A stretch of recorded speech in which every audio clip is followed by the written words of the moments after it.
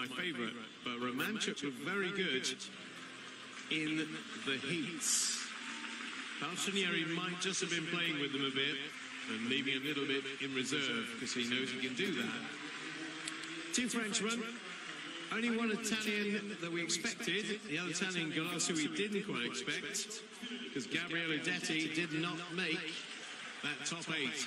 Bit surprised by that. Didn't quite swim the race he should have done and missed out to Galossi. So Victor Johansson first up for Sweden. And he'll be going in lane number 8.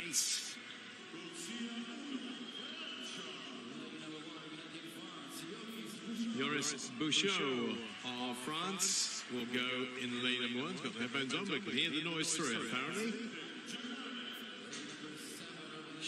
Schwarz will go in 7 for Germany.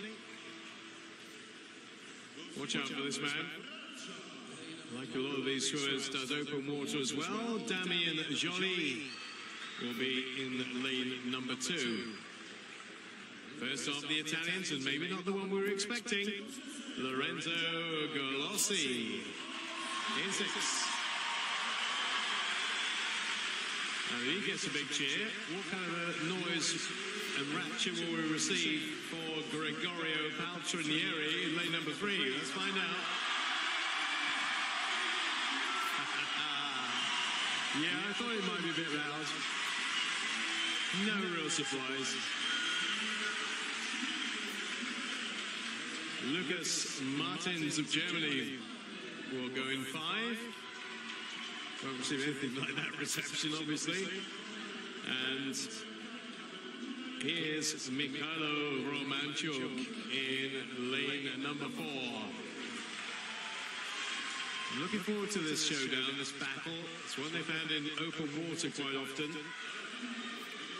Well, Paltrinieri had an absolutely exceptional 1500 free in Budapest, but that's a while ago now. What can happen in that time? But it should be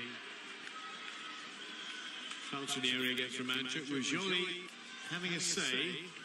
Just interested to see which way they swim this. 1500's easier to work out.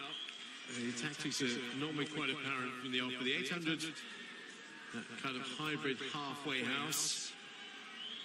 Need to get some speed in early.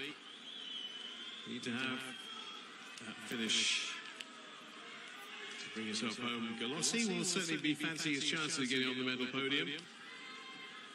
So he went quicker than Gabriele Detti, but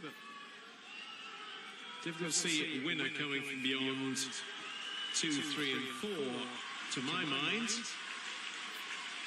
Just going on past experiences and past results. And yeah, we didn't really get Paltrinieri to show his hand that much in the heat, so maybe now we'll see the true Paltrinieri. Bouchaut of France in 1, Joly of France in 2. Paltrinieri, the 1500 meters champion from Budapest, going in lane 3. Romanchuk, Ukraine. Both those big open water swimmers these days too. Lucas Maertens in 5 for Germany. Galossi, Italy 6. Schwarz, Germany 7. Johansson of Sweden goes in lane number 8. First 50, who wants to take it out? Maertens is taking it out under European record pace. That's belonging to Paltrinieri, 7:39.27. So we'll keep an eye on that in case it's quite pacey. Paltrinieri, though, came off that wall and moved himself right back up into contention, though he was ever out of it. So let's see what the time is at 100. Coming down our end to turn. Still under European record pace, 55.27. We've seen a world record go tonight. Maybe we'll see a European record go in the 800 freestyle. Maertens is taking it out strongly. Might just be acting as a placemaker for Paltrinieri and Romanchuk. Don't want to downplay his chances, but the other two, the experience they have, well, Paltrinieri does take over now. Still under world record, sorry, European record place by 5/100ths. Maertens in second, Romanchuk in third. Paltrinieri kind of where he wants to be, able to keep his eye on Romanchuk and 2 up from him on Lucas Maertens. Now remember, they were under European record pace at 150. Are they still at 200? No, just outside it, but it's very tight. 153.49. Kind of what we expected. Paltrinieri and Romanchuk. Maertens, who set the early pace, is now in third. But that's the centre lanes in an echelon. 3, 4 and 5. Joly might come back in lane 2, but he's got a lot of work to do even at this stage. As we hit 250, still Paltrinieri just from Maertens and Romanchuk. So they have a very good 3-way split for the medals here. Paltrinieri, we know, has got a fantastic finish. He showed that in Budapest in the 1500, so Romanchuk won't want to leave it until too late. Maertens is tracking the Ukraine swimmer to his side, watching out what's happening down here. Schwarz and Galossi having their own little battle. 300, it's 2:52. It's not still massively outside European record pace, but it has slipped just a bit. Maertens now takes over, Paltrinieri in second and Romanchuk third, but they're separated by 0.19 of a second, so nothing determined, nothing decided yet. If the crowd are a factor, Paltrinieri's going to win this, but I'm sure Romanchuk and Maertens are trying to block out that noise. They'll be able to hear it, though, as they come down for the 350 turn. Paltrinieri back in front. Maertens second, Romanchuk third. Every 50 it's changing. And watch the top of your picture. Bouchaut has suddenly come right into the picture in lane number 1. Wasn't there before, but is starting to make a bit of a move towards the 400 split. Could he be the surprise package here? We're going to have a new leader again, aren't we? Yeah, no, Paltrinieri just from Maertens. 100th. What a finish this is looking to be here. Paltrinieri, Maertens, Romanchuk, still all in a line. Nothing to choose between them.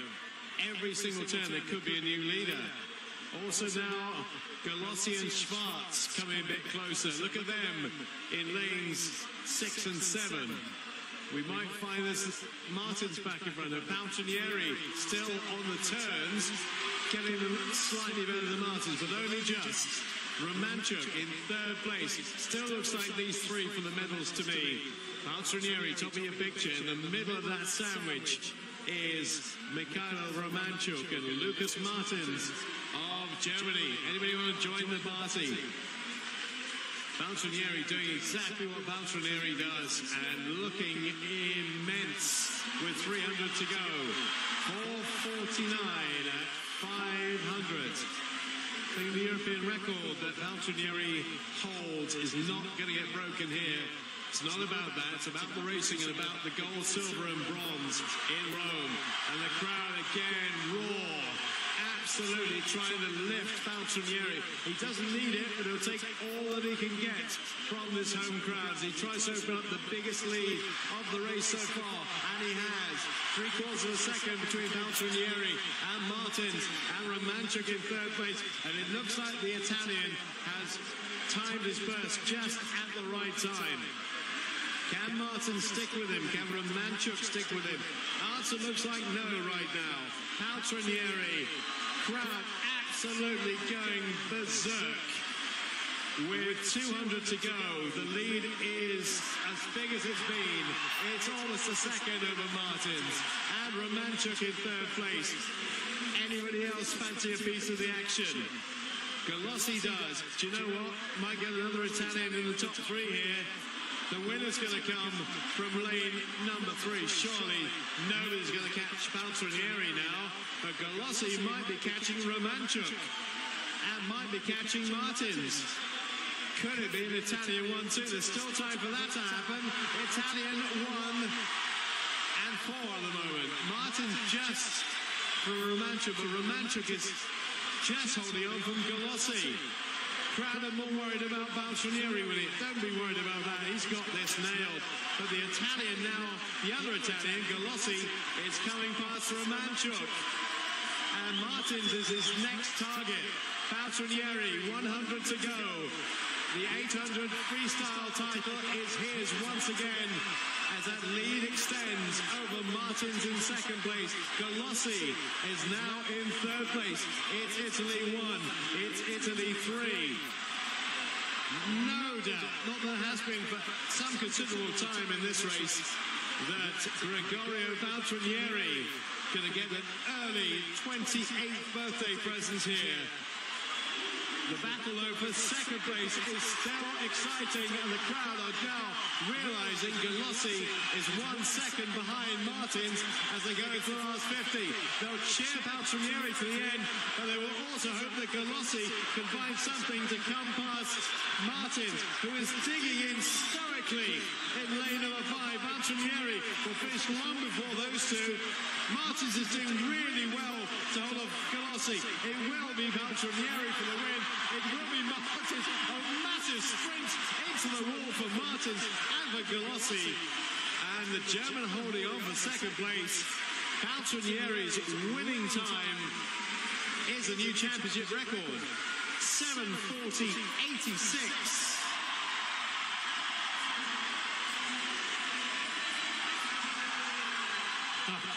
It is ear-splitting in here. It is deafening in here. You can probably hear this in Milan. It's that loud. It's raucous, and that's to put it mildly. He won that pretty comfortably in the end, didn't he, Paltrinieri? 2 seconds better than Maertens, who I've got to give a lot of credit to, because Galossi was putting in one almighty sprint at the end there. Maertens holding on for the silver. Galossi in third, Romanchuk reduced to fourth place. Well, people say the 800 and the 1500s is boring. No, it's not. It really isn't. I know that Paltrinieri had that one pretty much halfway through the race, but second place changed hands so many times. He's got his own song too. Great at open water, fantastic at 1500, and he makes that step down to 800 pretty effortlessly. Greg on the cap. And Paltrinieri doesn't need to get the crowd going. They're going. Believe me, they're going. Super Greg does it again. 7:40.86.